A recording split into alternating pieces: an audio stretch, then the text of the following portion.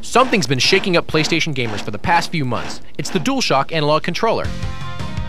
PlayStation Underground couldn't resist the temptation to look under the cover and see how it works. And each handle is an actuator. That's a hardware term for something that actuates or starts something else, in this case, vibration. The weight on the spindle is carefully balanced to run cool when you're playing long and hot. On one side, the weight is small. On the other, a bigger weight spins.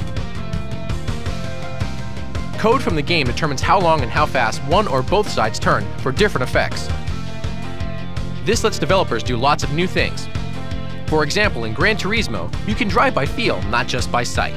If you drive a front-wheel drive car in real life, the steering wheel vibrates because the engine's so close. That's also true in the game.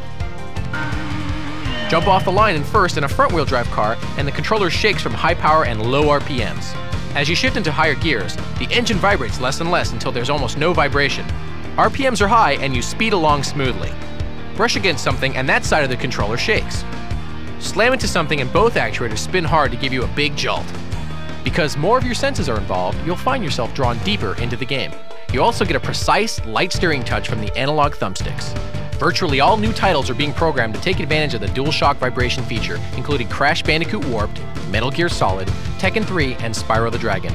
Also, a button lets you play any game in standard digital mode. The controller is standard with all new consoles. It's a must-have addition to every gamer's PlayStation experience. Check it out, it rocks!